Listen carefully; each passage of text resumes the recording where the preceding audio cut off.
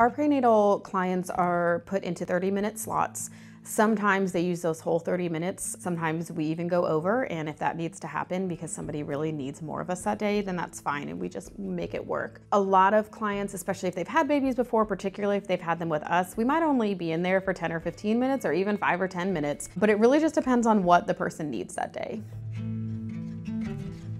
Most prenatal visits start with us taking your blood pressure and your weight, and then we'll measure your belly, or depending on how far along you are, just feel at your belly, listen to the baby, and talk about a certain set of educational topics that we feel are most relevant to that point in the pregnancy, and then just check in on the patient and see how they're feeling, how they're coping, if baby is moving well, that sort of thing.